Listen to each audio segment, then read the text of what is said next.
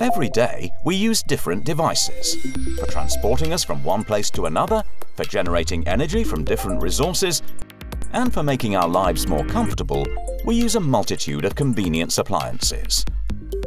But have you ever asked yourself how they really work and what they all have in common? Let's see.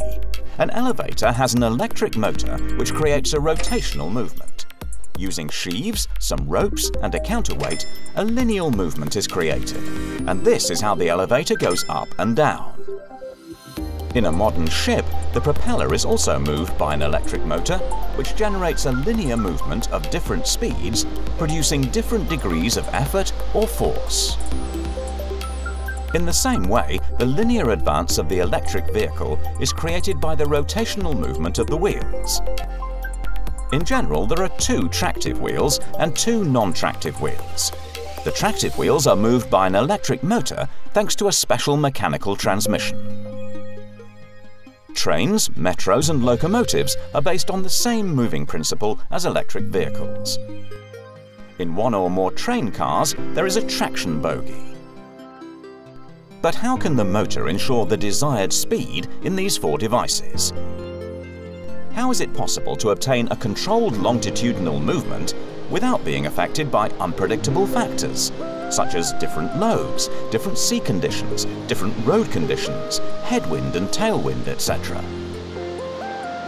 Let's see. The electric motor is responsible for providing the appropriate rotational speed and torque in each specific moment.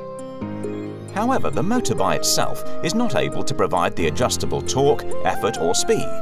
It needs a power energy source and a power electronic converter that takes the necessary energy from the energy source and provides it to the electric motor. Lastly, a control algorithm is required to control all the components. The ensemble of these three elements, power electronic converter, electric motor and control, is known as electric drive. Using this technology, the following is possible.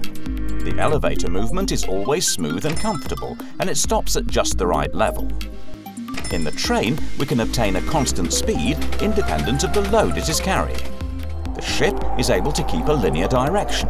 And in the electric vehicle, slipping, for instance, is avoided. That is why the different elements of the electric drive must be carefully designed, depending on the specific requirements of each application.